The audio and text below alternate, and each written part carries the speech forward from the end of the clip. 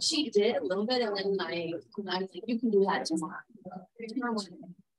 So she's already doing it. She's like, I got 10 marks for Okay, hello, everyone. Time to circle up and start thinking about A&P exam. Or sorry, A&P exam, no. A&P as a topic. A note about your exams, great job, congratulations. Looked really good. We hit my secret goal of every time, which is to beat Dr. Schlater's class, so woo-woo. So don't tell them that's in our YouTube recording, but looking good. If you have questions or trouble, I made the link to my bookable office hours more visible on Brightspace. So that's now under the important links. Sorry, I didn't realize it was kind of hidden away in the syllabus. So I can go over specific questions you missed with you. So go ahead and do that. Or in general, if you want study tips, study techniques, or just to come sort of talk through some topics with me individually as we move forward, that's a great way to do that. Those of you who have visited my office before know it's kind of cozy. I got a bunch of armchairs, some candy. I like to talk. I don't know if you guys have noticed, so come visit me if you're comfortable. I guess really what I'm saying to you is I did not go to a single office hour as a student because I thought you only went if someone died and something was dire. As a professor, I now really regret that. That's not the case. The people who do come to office hours with me do just like kind of talk through stuff. We study, we try and find gaps in knowledge. So that is a totally appropriate use of office hours, is the sort of PSA. Okay, sorry, personal life advice. Okay, but we are going to finish up thinking about blood before we move into the respiratory system for this unit. So what we covered so far, we talked about kind of within the blood, the composition of the blood, some of that plasma, some of the proteins. We really talked about our erythrocytes and their life cycle. So those red blood cells, which will be coming back as we think about gas exchange in this unit. We have a packet on leukocytes. We're going to have that do and then go over it for Monday. I think that should give us enough time, a little bit of a rest, but we'll get to that at the beginning of next week, I think. So just kind of pair that up with your mastering A&P assignment. So today, what we're really going to focus in on is thinking about platelets and something called hemostasis, which is just keeping your blood in your body, in your cardiovascular system. So that's something that we regulate, right? We don't want our blood escaping. So we're really going to be talking a lot about how clots work, how we heal cuts today. Okay. So this is your reminder that the leukocyte worksheet, we're going to have it due on Monday. So I'll put an assignment up on Brightspace. So if you have it on paper, you can just take a picture and post it so that I know you did it. Or you can submit it electronically, and then we'll go over some of that on Monday. General overview is that our leukocytes are part of our immune system. They function in defense of the body. There's a whole textbook section on the leukocytes that you can use as a reference. And I also think that before our last exam, I updated your slides to include all of the old slides that we had with red text on the leukocytes so that you can fill those in for yourself if you want to use slides as a reference instead. Okay. Cool. But we're going to zoom in on our concept of hemostasis because this is the one that going to kind of work in a flow chart form, kind of a complex system that we're thinking about. Okay. So when we think about what happens when we get a cut, we're going to think about a series of steps. And depending on how deep you want to go, the list of steps gets longer and longer and longer. If you move forward and you think really in depth about clotting, it will get quite long. So we're going to try and build up from the basics and kind of spread out. And so tack on more and more knowledge as we go. So we're going to start out by thinking about our platelets, which are these sort of little fragments of cells that are going to be the first part of creating a blood clot. Okay. So when we have our platelets, we're going to be thinking about our initial response to a cut And our first couple of steps are going to be a vascular spasm. So a spasm, like when you think about a muscle spasm, right? You're thinking about like, right? That's happening in your vasculature. So the smooth muscle in the vasculature, it has a spasm, it starts to contract. Then we're going to form what we call a platelet plug. And then after we form the platelet plug, we're going to create an actual blood clot, which is going to be different from the platelet plug. Okay. So beginning with that vascular spasm. Okay, cool.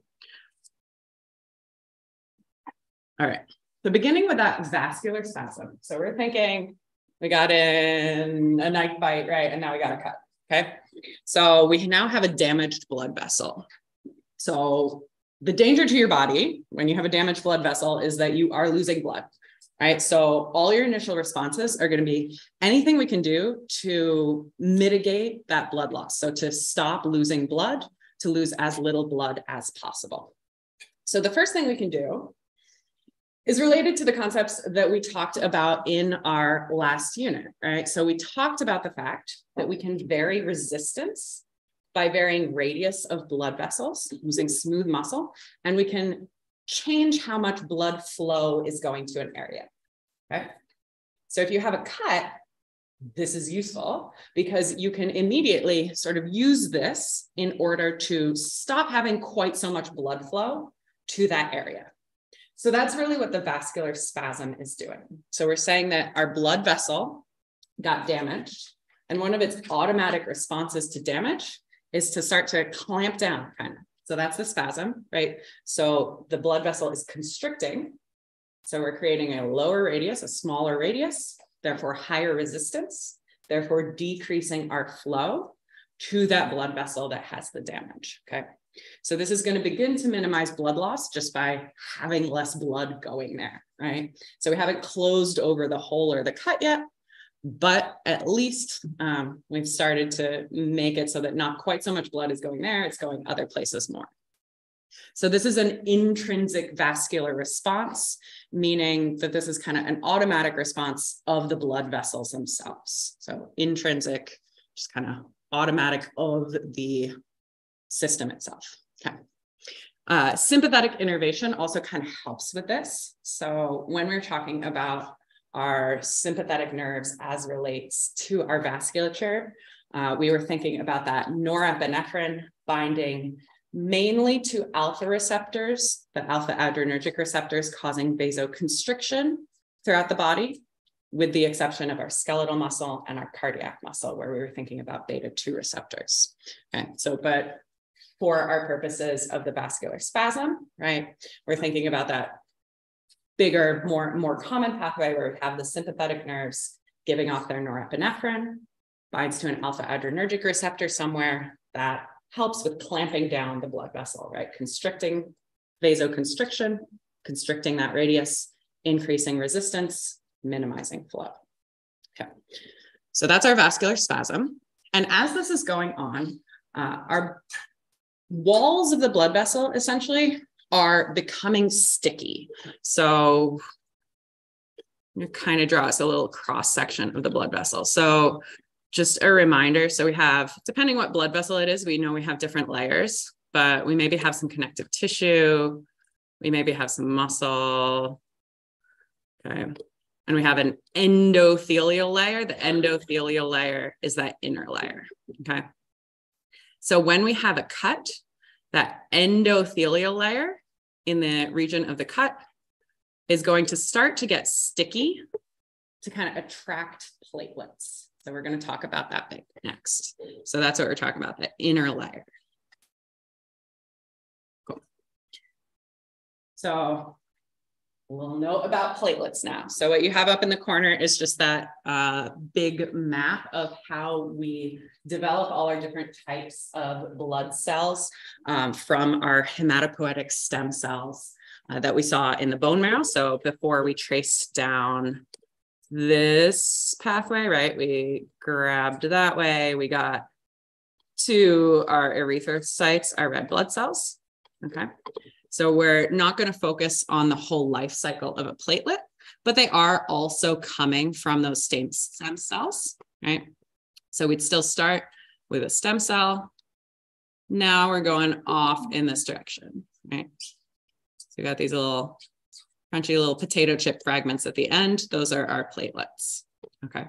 So our platelets are colorless cell fragments that have broken off a cell called a megakaryocyte. You don't need to know that word, but since it's really small here, I'm reading it out loud for you. So this broke down, gave off these little parts. Those are platelets. They're colorless. They have no nucleus. They do have some organelles and granules in them. And this is going to be important because they are going to be able, therefore, to release secretions, basically, which is going to be important for how they form the platelet plug. So they do have some stuff in there that can release essentially kind of like local signals to the surrounding region. Okay, so there are lots of platelets in your blood. They're important for blood clotting, as we will see. Okay, so our platelet plug is going to start to form where we had our blood vessel damaged. Okay, and this is going to be our next step in decreasing that blood loss. Right, so we had our vascular spasm clamping down the blood vessel, so we don't have much blood flow going to it. So next, we're going to actually start to cover over the hole. Right? That's the point of the plug. Okay. Right. So we got this in all sorts of forms. So our goal is just to understand how this works. So if you like flow charts, I do recommend redrawing flow charts. If you like pictures, I recommend redrawing to yourself pictures. Any kind of active studying is really good for you and really good for your understanding. If you want to take yourself voice notes and then listen to whether your voice note made sense, if you want to talk to a friend, all different kind of strategies you can try. So if I sound like I'm repeating myself, I am. I'm just showing you different ways you could be learning this. Okay, so we've started out with our blood vessel damage, right? So we got some kind of cut. This is my terrible drawing of a knife. Maybe it's a feather, whatever. Okay, so we have blood vessel damage. Okay, so I'm going to draw a cross section of a blood vessel.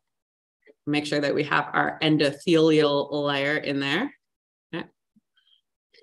Right, so we have damaged this in some way. We've made a cut, right? Okay, so this is going to expose the layer of the blood vessel that's under the endothelium. So from the perspective of the blood, under is kind of out, right? So we're going to expose the subendothelium. And we know that the endothelium here is getting kind of sticky. So now we're kind of zeroing in on this like idea of getting sticky. Okay, so we have something called von Willebrand factor. So that's what the WF stands for later on here. Okay, so this von Willebrand factor is going to bind to fibers in that exposed subendothelium. So it's going to bind specifically to collagen fibers. Okay, and this is going to be basically helping our platelets get attracted to that area of the cut. So we're going to see that our platelets, because of this von Willebrand factor, are going to adhere to the area of that cut. So adhere is a word that just means, since we have the word sticky on there, I want to avoid repeating it. Adhere is to like bind to something, right? If something adheres to something else, you've just kind of like slapped it on there and stuck it on, okay? So we're going to have platelet adhesion. Those platelets themselves are going to become sticky and then aggregate. Aggregation means like collecting together. So we're going to have them like stick onto the walls. Then we're going to have them collect other platelets. And then they're going to secrete some chemicals out that are going to continue this process to continue to build our plug. Okay. So we're going to track through that in a couple other forms. Okay. So here we have it in words, and I pulled forward a picture from your book, and that I think appears later in your slides just because I love looking at pictures while I'm looking at words. I think it's helpful. Okay. So what we're looking at here, right, so here we see that endothelium layer, right? Those are the cells directly lining and touching the blood, right? So we're looking here at a sort of lengthwise section through our blood vessels. So we got like a blood vessel like this, and we're looking as if we hit a plane through there, right? So we cut it kind of lengthwise. That's what we're looking at right now. Okay, so we have our endothelial layer touching our blood, okay? And then if it's damaged, we expose the layer that endothelium is sitting on. So that's our subendothelial layer, or subendothelium. Okay, so sub for like deep to or below, right? So it's just below the endothelium. Okay. Then we have our other layers of our blood vessels. So we'd likely have a smooth muscle layer, depending on what kind of blood vessel we're talking about. Some connective tissue there. Eventually, we have interstitial fluid between that blood vessel and whatever tissue it's traveling through. Okay. So what we can see here, right, when we cut through, we're now basically exposing the blood to all of these layers, right? Since we've cut across it, as the blood starts to leak out, right, it touches the endothelium, it touches the subendothelium. It would even, as it's escaping, right, touch the smooth muscle, the connective tissue, et cetera, right? Because the blood, if we don't clot this over, right, is just going to start leaking out, ending up outside your body or in some internal cavity, right? That's what bleeding is, right? We're escaping from this blood vessel. Okay. So whatever is in your blood can come into contact with each of these layers. I'm saying that because on that previous slide, we saw that what is happening with the platelet adhesion, right, is that von Willebrand factor is letting the platelets bind basically to the subendothelium, right? So as the blood is escaping, it has von Willebrand factor in it, right? It's escaping, but when it touches these exposed collagen fibers as it's trying to leave the blood vessel, this is when it starts to make this layer sticky so that our platelet plug is going to start to form. Okay. So that's like in picture form what I was talking about on that previous slide. Okay. So we had our platelets adhere because of the von Willebrand factor. So they started to sort of stick onto the wall, adhere, right? Okay. And now they're going to begin to aggregate. So aggregation, aggregated, means we now have a collection. So that's referring to the fact that we have now a bigger group, right? So adhering was sticking onto this wall. Aggregation is that we now have this big lump. They're sticking to each other, okay? Okay. Now, as we have these aggregated platelets, so these platelets that have collected together, they're going to be releasing secretory products, right? So they're releasing chemicals out into the blood, okay? So these are going to do a couple of different things. Two chemicals that we might know already because we've talked about them before as we talk about neurotransmitters, as we talk about hormones, as we talk about the autonomic nervous system, are serotonin and epinephrine. So epinephrine we've talked about a lot. Serotonin just is a neurotransmitter, but also does lots of other things in your body, okay? So both serotonin and epinephrine create vasoconstriction in your blood vessels, okay? So epinephrine, it's because when it's at a high enough concentration, right, it can also bind to those alpha adrenergic receptors, create constriction in that smooth muscle, right? And the serotonin just has another pathway that lets it do this as well, okay?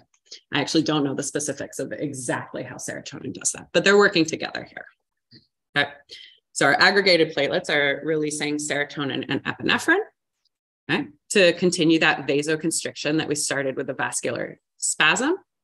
And then they are also releasing chemicals that increase the stickiness to continue forming that plug, to continue collecting more and more platelets, as well as beginning the process of creating an actual blood clot. So our platelet plug is going to be different from a blood clot, okay? So after we walk through both, that will hopefully be obvious, but as you're sort of piecing together this information, I want you to know that now. Okay. So these platelets that are collecting, okay, are platelets that have aggregated into this group, are releasing their different hormones. ADP is the one that is increasing their stickiness to collect more and more platelets. So that's why you see this little, actually the green worked, okay. this loop here. All right, so this is saying to you is that those platelets that have collected together, the aggregated platelets, are releasing ADP.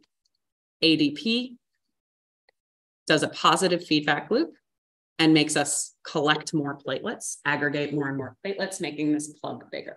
Okay. So usually in A&P, we think about negative feedback loops, how we do something and then stop doing it.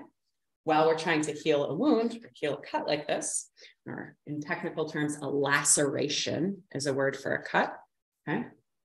We want positive feedback loop until we have actually covered this hole over, right? We want to do this more and more and more. We want to do this as quickly as we can in order to stop that blood loss. So this is one of the examples of positive feedback that we see in A&P. Another one that we'll talk about will be in our reproductive system. Usually, otherwise, we're talking about negative feedback loops. Okay. So this ADP released by the platelets that are collecting makes us collect more platelets. So that's positive feedback. Okay. There are also going to be chemicals that are facilitating blood coagulation. We'll talk about them as we talk about the blood clot. But I want to mention now, while we're looking at these platelets, thromboxane A2. Okay, so thromboxane A2 is just another thing that these platelets are releasing, right? So the platelets are aggregating, they're releasing this thromboxane A2. It doesn't directly increase that platelet plug, right? Like it doesn't directly make the platelets more sticky, but it does just feed into this loop with the ADP. Right, so the thromboxane A2 increases this positive feedback by increasing this ADP essentially. So this is a kind of indirect way that we are again creating a bigger and bigger platelet plug. Questions at this point? Great. So as we're creating this platelet plug, we want to cover over the laceration, the cut, the hole in the blood vessel, but we don't actually want to just block the whole blood vessel forever, right? Like our goal is to create a seal just right here where our cut was, but we don't want a platelet plug spreading forever and ever out to the sides or building up onto the other side, blocking blood flow to everything downstream of this blood vessel. So we also have mechanisms that keep that platelet plug in place at the area of the cut. Okay. So we also prevent the spread of that platelet plug. And this is also sort of important processes that we use to prevent clots from forming in healthy tissue when you don't have a cut, right? So if people have clotting issues, right, that puts you at risk for heart attack and stroke as blood clots forming and then breaking off the walls, travel into areas and create blockages, right? So it's important that healthy blood vessels don't form plugs, okay? So we have two different chemicals that help us do that, okay? So those are prostacyclin and nitric oxide. Okay, so PGI2 is going to be our abbreviation for prostacyclin. Nitric oxide, I think, is NO. Okay, so what's happening there is that when you don't have a cut, right, we don't have a cut, we're just going normal, everything's fine. The walls are always producing these two components, right? So PGI2 and nitric oxide, regardless of whether the abbreviation is actually NO, that's what I can get it right? So NO, no blood clots, please. Okay, cool. So our healthy cells, the ones that are undamaged, where we don't have exposed layers of other tissue, are producing these two chemicals, which stop our platelets from sticking to those walls. Okay. We are going to look at that in cartoon form as well. So the picture on the left was the one I was circling little bits for you to show you the different layers. So this is our normal, what's happening at our damaged blood vessel, okay? And on the right, we see what's happening when we have a normal, undamaged blood vessel. Oh, good. That's right. NO, perfect. All right. So here, we don't have any exposure of that subendothelium. So we are not having our von Willebrand factor sticking to those collagen fibers, right? So we're not creating any of those signals that started off the formation of our platelet plug. So not the adhesion, not the aggregation. And we also have this inhibitory effect. So inhibit, like to prevent, okay? So we're producing prostacyclin and nitric oxide from our healthy cells that just prevents platelet aggregation, right? So they're saying no platelets, please. Right? In reality, right, if we put everything all together, this is going to keep that platelet plug right here at the location of the cut, because we might have this situation, right, happening at this cell, right, and this cell, right? So the undamaged sort of neighbors are preventing platelet plug adhesion, right? So that clot is going to stay right where we have the area of damage. It would be happening on the other side of the wall too, right? So that's going to help us keep that platelet plug contained to the area where we want. Okay. Questions right now? Cool. All right. So now we're going to move from our platelet plug to our blood clot. Okay. So we had our vascular spasm, clamp down that blood vessel, stop too much blood flow getting to that region. We had our platelet plug forming, which is kind of like just like sort of putting your finger on the hole, right? But we actually want to heal it over.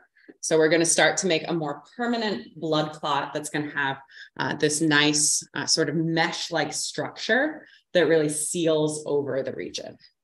Okay. So our platelet plug is just kind of a stopgap, and we want actual clotting to happen to create a solid gel to, actually paste over this area.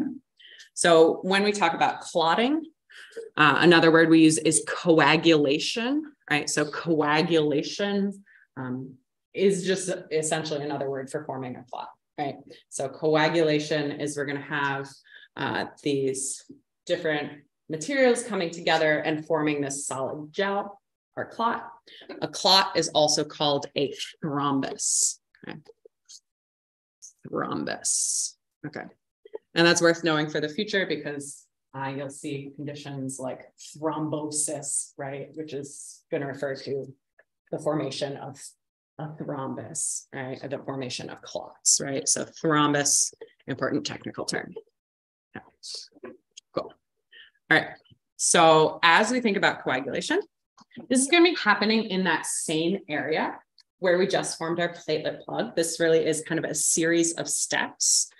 So this is our dominant hemostatic defense mechanism, which is just to say that this is kind of the most important, kind of the most effective and long-term, right? Okay. So this is really what we're trying to go towards long-term. Okay. So we are going to have I'm going to flip you forward for a second, and then come back to the slide. We're going to have a very big cascade that we're going to go through. So this is the whole coagulation pathway, our coagulation cascade. So what we're going to do is we're going to be building up from the most important part, which is the effect at the bottom, and then adding in, why did this happen? Okay.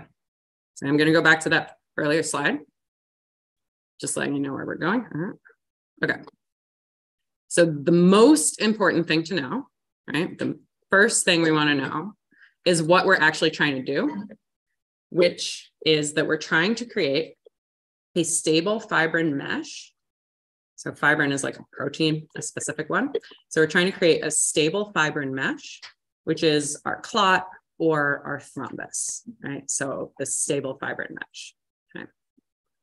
To create this mesh, what we're going to do is we're going to start with a precursor molecule called fibrinogen. It's going to get converted first into a kind of loose mesh. So that's this second step before that loose mesh gets stabilized to fibrin. So right here, you can just think of them as steps, right? 1, 2, 3. I'm not going to number stuff too often because we're adding in more and more information. But this is really happening in order. A note about the way things are named, because this will come up with other molecules in the future. When you say that, see this ending inogen or ogen on the end of things, that's often a sort of hint to you that this is going to be some kind of precursor molecule that is then going to get converted to something with a similar name. We're going to see this in the digestive system as well. So we're basically taking sort of like an inactive form of a molecule and activating it, which is why we see this kind of naming convention or similarity. Okay, so fibrinogen will get converted to loose fibrin and then to a fibrin mesh. So we want to understand how that happens. Okay. So we can see that step at the bottom here, right? So we are now trying to understand why did we take this inactive fibrinogen, create the loose meshwork, and then why did we stabilize it? Okay. So we're going to see a series of steps that lead us into that. Okay. So when you're looking at these figures, just some notes.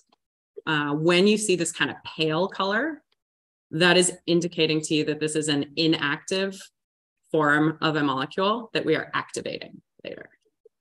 Okay. All right. So we're starting with our fibrinogen. Okay. First, we want to convert it into this loose meshwork. Okay. The molecule that's going to do that is something called thrombin. Okay.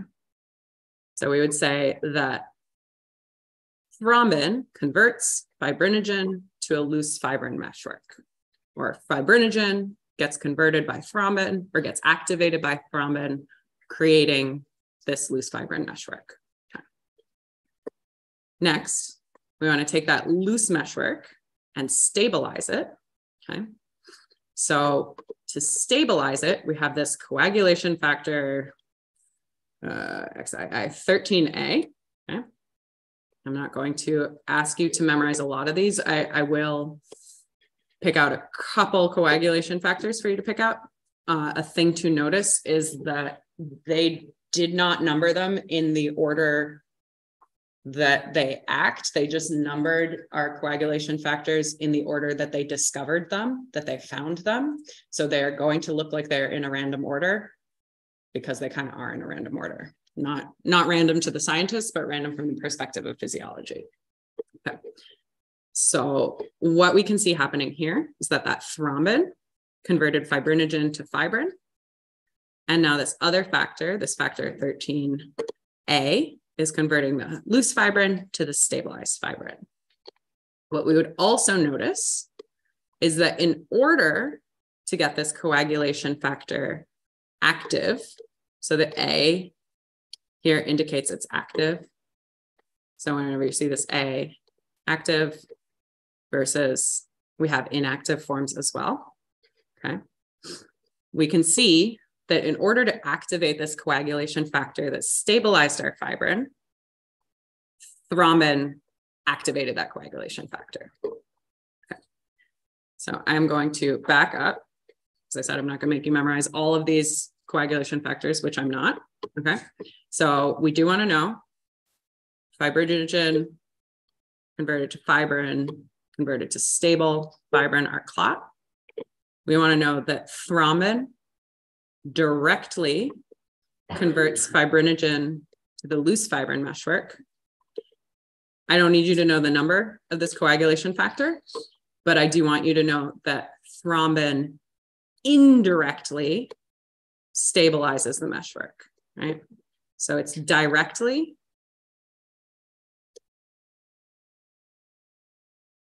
converting our fibrinogen to fibrin. And then it takes 2 steps because it has to activate a coagulation factor in order to stabilize that meshwork. So I'm going to phrase this as kind of indirectly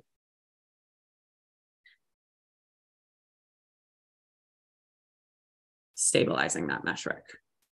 Okay, so do know the name thrombin. Okay. Cool. Another thing to note about thrombin, okay? Thrombin itself is not initially active, right?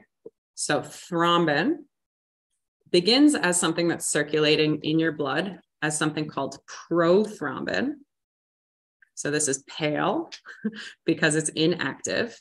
It does have a number, but because it's more important, it also has a name. All right, so we're just going to go with the name. I don't care that you know that it's coagulation factor 2. Okay, so prothrombin gets converted to thrombin in order to start this off. Okay. Now, what we are looking at here is something we call the intrinsic pathway. So the intrinsic pathway is all happening due to this like local damage of the clot. Okay. We are also going to have signals coming in from damaged tissue surrounding the blood vessel that also flow into this. Okay. If you need to, yeah, okay. What I am going to ask you to know from our numbered coagulation factors is this X, this factor 10. And the reason for that is that activating this coagulation factor X, 10, is where we have both the signals from our extrinsic pathway and our intrinsic pathway kind of coming into play. Okay. So, talking through this, I'm going to back up a little bit more about coagulation factors. Okay, so just a kind of overview of what's going on here. In your blood, normally, you have all these inactive forms of your coagulation factors just like swimming around. So they're inactive, which is why they're not actively forming clots at the time. But when you have damage to the vascular tissue, right, and you have that exposure of all those layers, you start to have the platelet plug forming, have it starting to give off its secretions. That's when you start to get signals telling us to convert these circulating coagulation factors into their active forms to create the clot. Okay.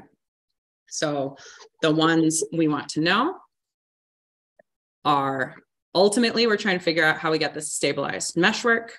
So we want to know the names of all the precursors here. We want to know that we had to activate thrombin. And we want to know that we did that with factor 10. Okay. So otherwise, we want to understand like the pathways kind of, but we can ignore a lot of the other names that we're going to see. And we can kind of, I'll jot down to myself to make a list of the specific ones I want you to know the names of if I haven't done that already. Okay. All right. So we are now zooming out a bit farther. So what we were just looking at, right? We started with the fact that we want to understand how fibrinogen ultimately becomes our stable clot. Okay. So we looked at the fact that this is because we have a molecule called thrombin that started out as prothrombin that directly creates a loose meshwork and then indirectly stabilizes that clot. Okay. All of this is a response to our coagulation factor 10, which is the joining point of extrinsic and intrinsic pathways. Okay. So I'm not going to ask you to know the names or numbers of these factors that we see in the extrinsic and intrinsic pathways, but I want you to understand conceptually what's happening there. Okay. So conceptually, actually, let me progress forward. Did I pull that out? Yeah. Okay. It's the tool. Okay. So conceptually, what we're looking at when we're looking at that intrinsic pathway is just like when we had that platelet plug formation, that contact with the collagen in the subendothelial layer is activating a coagulation factor that ultimately flows us down to this bottom part, right? Okay. So if you wanted to learn it all, the cascade, we call this actually the coagulation cascade, if you hear about it in the future. I've definitely seen TikToks about med students obsessively studying their coagulation cascades, right? So I'm not making you memorize the whole thing, but we do want to understand parts of it, right? So that in the future, as it becomes relevant to you, you can add on, okay? So what happens is that we have basically a series of molecules that are activating other molecules, right? So in the intrinsic pathway, it's intrinsic because it's responding locally to that damage right there in the vasculature. So we had our coagulation factor come into contact with collagen. I'll read out the numbers to you. You don't need to know these numbers, right? But we activated an inactive coagulation factor 12. So it's now active. Once we've activated that coagulation factor, we then activate coagulation factor 11, right? We had an inactive form. It comes into contact with that active form of coagulation factor 12. Okay, so now we have an active coagulation factor 11. Then that activates coagulation factor 9. It needs calcium to do this. Okay. And then coagulation factor 9 leads us into that sort of merged pathway at the bottom that we focused in on at the beginning, right? Activates coagulation factor 10. It needs some other molecules in order to help it do this. Okay. And this ultimately leads into that conversion of prothrombin to thrombin, allowing us to directly convert fibrinogen into the loose fibrin meshwork, and then stabilize it indirectly. Okay. So basically, our coagulation cascade is just a series of dominoes, right? We activate one, it then activates the next one, activates the next one. We also have an extrinsic pathway. So conceptually, what's going on here, when we're thinking about the extrinsic pathway, we have our blood vessel. Okay? So this is our blood vessel. And when we were thinking about our net filtration pressures and tracking stuff, right, we were always looking at the fact that it's next to some tissue, right? And we had our interstitial fluid between. So what we're saying here with the extrinsic pathway, essentially, is that when you cut in and damage this blood vessel, you probably also damage some tissue to get to it, right? Your blood vessels aren't just like on the surface of your skin, right? They're not directly in contact with the air. So minimum, you cut your skin if you're coming from the outside. If you're inside the body and you had something coming from within your body, probably also cut some tissue somewhere. So there are also signals that this tissue is giving out that is also telling us to form clots, right? So the tissue is sending out its own signals, telling us to clot. Just my little signal symbol. Okay. So the extrinsic pathway has to do with the fact that that tissue is sending out messages. Okay. So we're just going to call those tissue factors. So for our purposes, just know that there's a tissue factor. It starts out inactive, then it gets activated. Okay. And then it flows into that same pathway. So everything is converging at that coagulation factor 10, which is why that's the only numbered one I'm worried about you knowing, just because it's a joining point. So if we're going to learn numbers for anything, pick that one.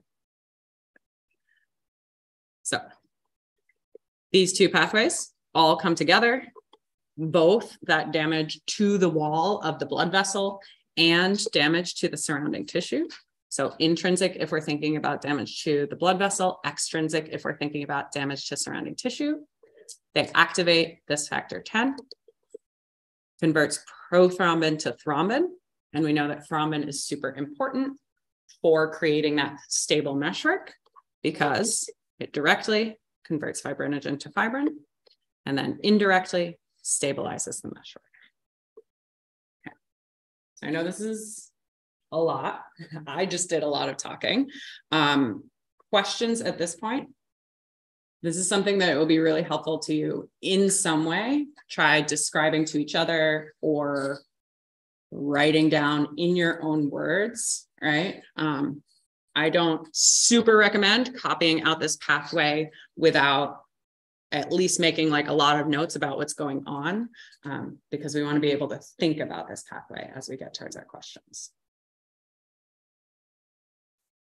Okay. So I think we have some of this stuff just written out now, right? So our clotting factors are in the blood in their inactive form all the time, okay? They're coming from the liver, okay? They are getting activated by this coagulation cascade that we just ran through, right? So we have these things swimming around. We need to activate them when we need to use them and form a blood clot. Okay? Now, they're in the plasma. If we removed them all, we would refer to what we're left with of the plasma as serum. So if you Ever hear about blood serum? That's plasma without clotting factors, which you might need if you're thinking about clotting disorders, right? And what you might need to give people. Okay. There are other substances that you need for clot formation. Don't necessarily need you to memorize these, but do know that you need other things in order to kind of help, right? Like kind of assist along at certain parts of these pathways, right? So know that some of them are ions, some of them are coming from platelets. That's the kind of level of detail I think is important for us for right now. So there are also factors that stop us from forming clots, right? So we don't always want to form clots. We do want to sometimes stop forming clots. And if we are forming clots inappropriately or too much or too big clots, then we are at risk of a lot of diseases because clots can break off of walls and go plug little tiny blood vessels elsewhere, causing heart attacks, causing strokes, causing pulmonary embolisms. It's a problem, okay? So there are other proteins in your plasma called anticoagulants that prevent or limit clot formation.